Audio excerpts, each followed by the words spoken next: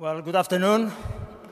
It's a must to thank Jean-Michel Glassant and the organizers from the Loyola de Palacio Chair and the Florence School of Regulation for putting together this extraordinary event and for letting me be a part of it. Well, I shall try to break my world record of 180 slides per hour, and I have an arrangement with my friendly controller if in case I fail in doing that. Okay, so the issue that I'll address is whether the European Union has a true energy policy, or rather a collection of independent initiatives or partial energy policies, and whether these policies interact in a positive way with one another. And my first point is that a truly consistent energy policy will only exist in an ideal world. In that ideal world, we will have all the major externalities internalized via prices, like carbon levy or cap and trade, and the market agents will behave rationally, so the market prices will attract investment. We will have advanced metering that will bring adequate consumer response. Then we will have some clean technologies attracted by the market prices that will be deployed, will meet the requirements of security, environmental, technical, and the market prices will remunerate those technologies, and the member states will not interfere with with nationalistic measures. Of course, this is ideal. We know that we have market failures that demand some kind of regulatory measures. And so we have environmental externalities, we have networks that have monopolistic features, we have designs that in the markets, electricity and gas, that happen to be more complex than we initially thought. Then the markets are short-sighted and don't see the long-term objectives.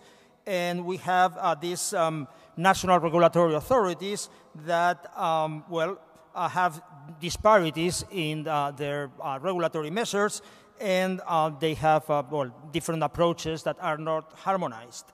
And that requires an explicit regulatory measures to address these shortcomings. I'm going to start by talking about something that puts everything together, which is this European energy roadmap. But I will start by talking about, very briefly, one of the items that is included in the roadmap that was highlighted by Pipo Ranci this morning, and which is this very much needed regulatory measure, energizing development, that tries to, is a commitment that was made explicit 2 or 3 weeks ago, indicating that the European Union will contribute, will have as a target by 2030 to provide electricity, energy access to 500 million people out of the 1.4 billion people that don't have it today. And, Danny Ellerman said this morning that the EU is long on words and short on inactions, which is true. I hope that that will be converted into an action. And it is true that the International Energy Agency has set as a target the amount of $48 billion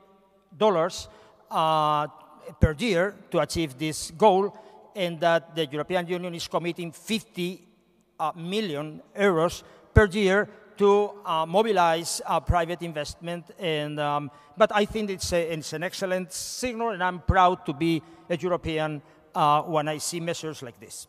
Then talking about the energy roadmap, I think this is a synthesis and justification of the European energy policy, and it provides the indispensable long-term vision that it is needed.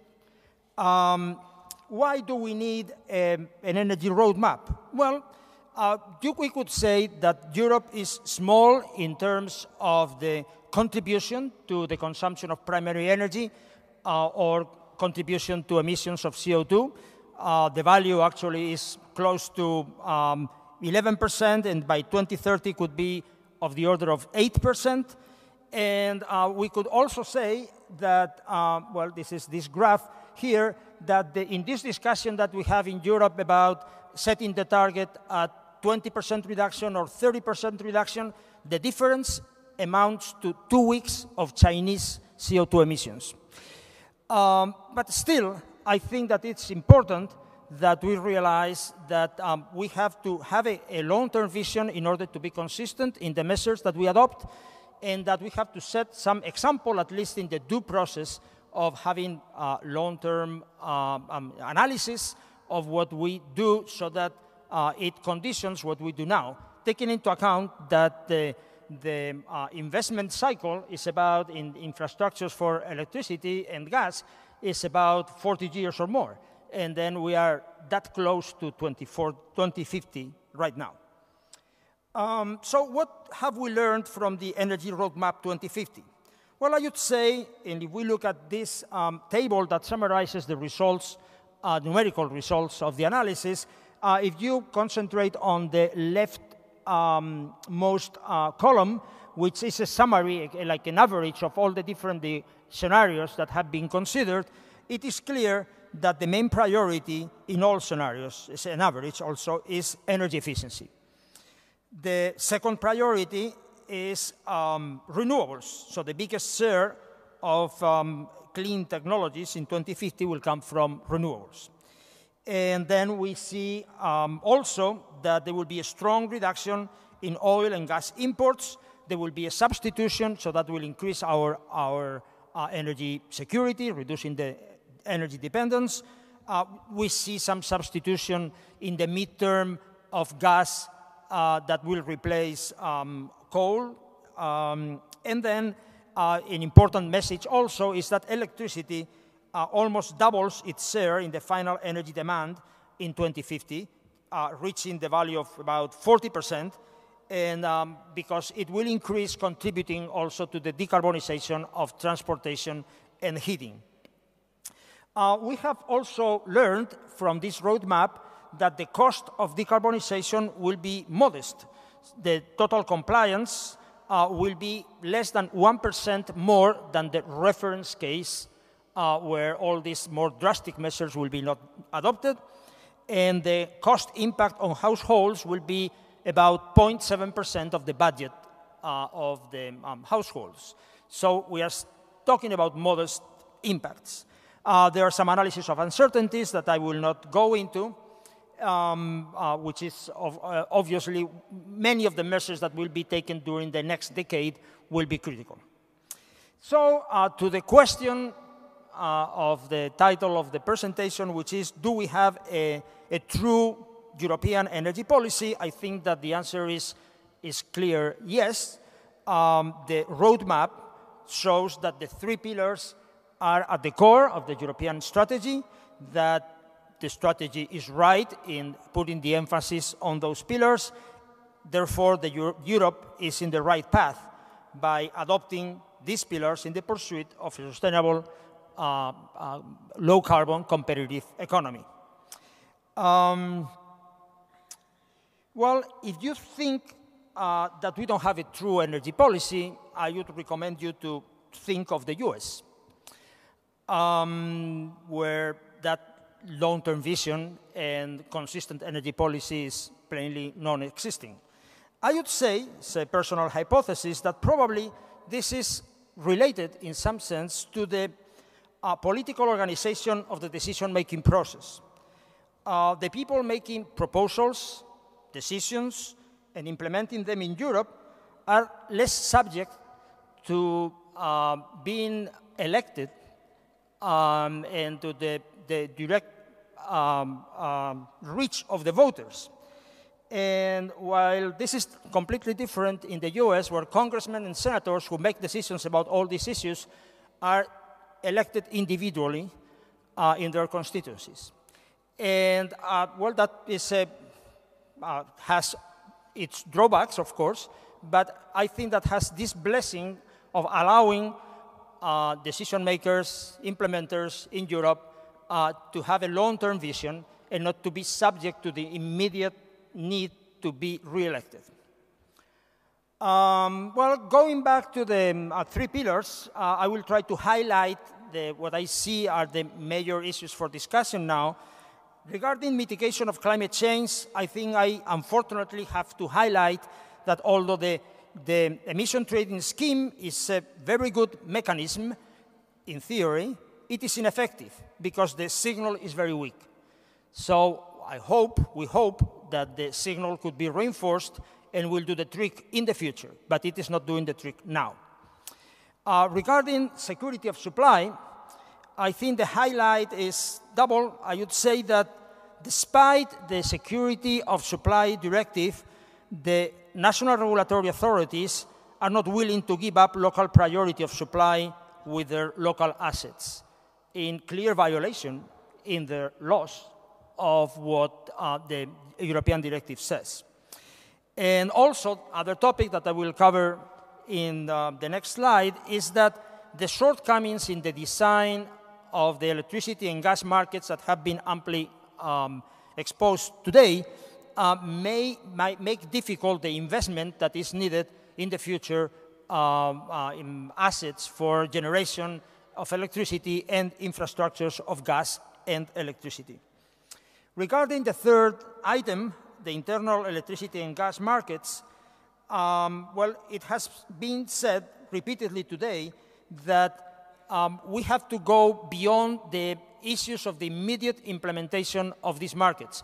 This is a task that is absolutely necessary, but I think that in the medium and long term, that will not be an issue.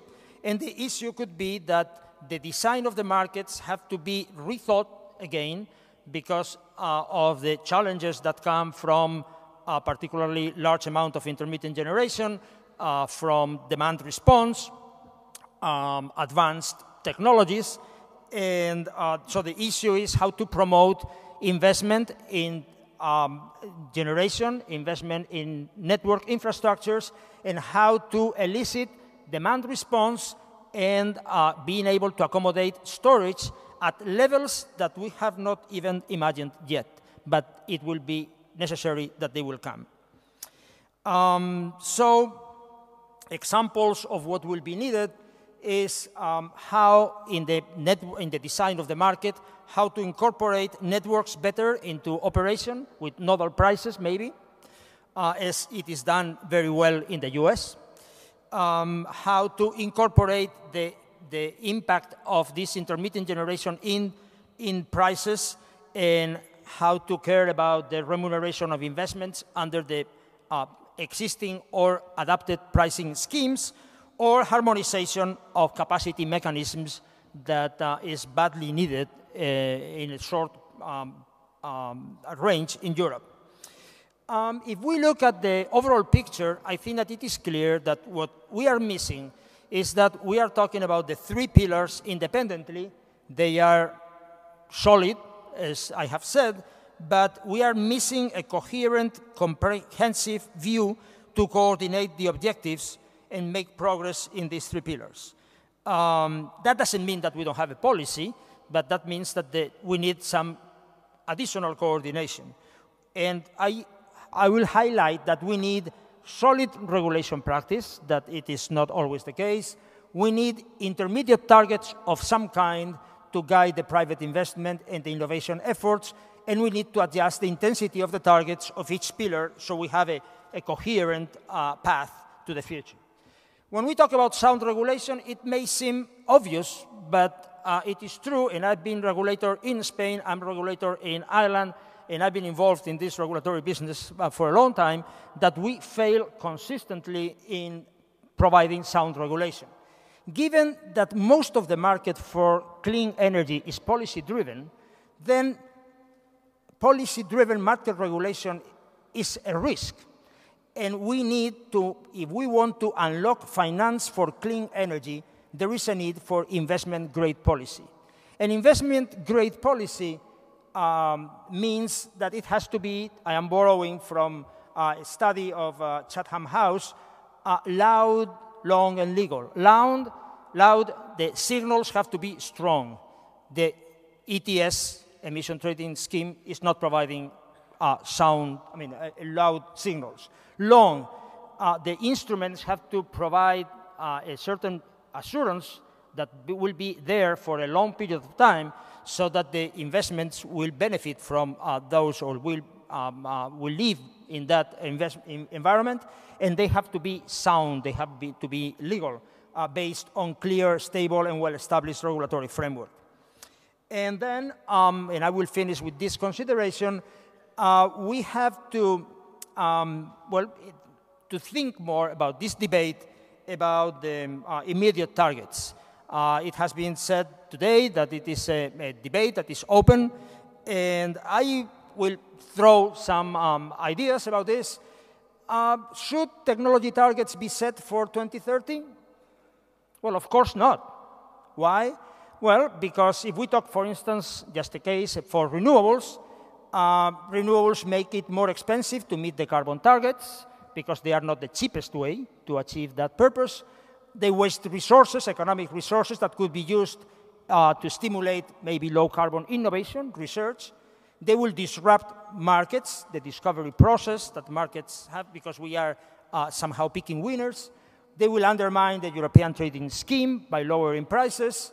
So instead, the energy policy after 2020 should keep it simple, focus on carbon price and the single instrument, and avoid technology-specific deployment targets. We should focus on carbon pricing, and we should use that money maybe to subsidize research and development and overcome behavioral barriers to energy efficiency, consumers. Or maybe not.